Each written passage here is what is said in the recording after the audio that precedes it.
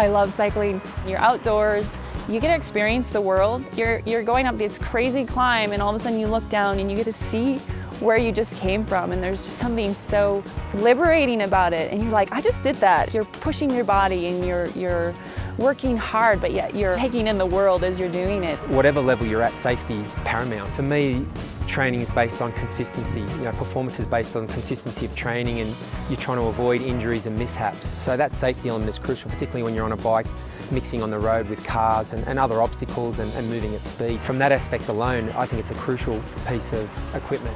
When you're riding your bike, you need confidence. You need to know that you're going to be able to ride at your best optimized level, and when you have on the Prizm sunglasses, it creates a higher level of being able to perform. Again, because I can see everything in such depth and detail, and it enhances your whole experience. So your body's relaxed more because you're visually seeing everything at a more clear perception, and it allows you to just ride with more efficiency and aggressiveness.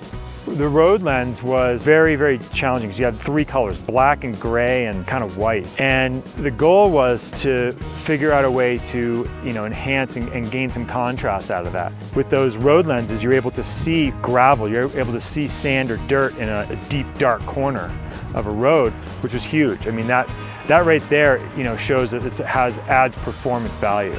As a cyclist, you really need to make sure that you're able to see those things because you don't want to go down on the road. You need that visual feedback, it's crucial. Find that the more information and the better the quality of that information, that visual information, the better decisions you can make in the moment.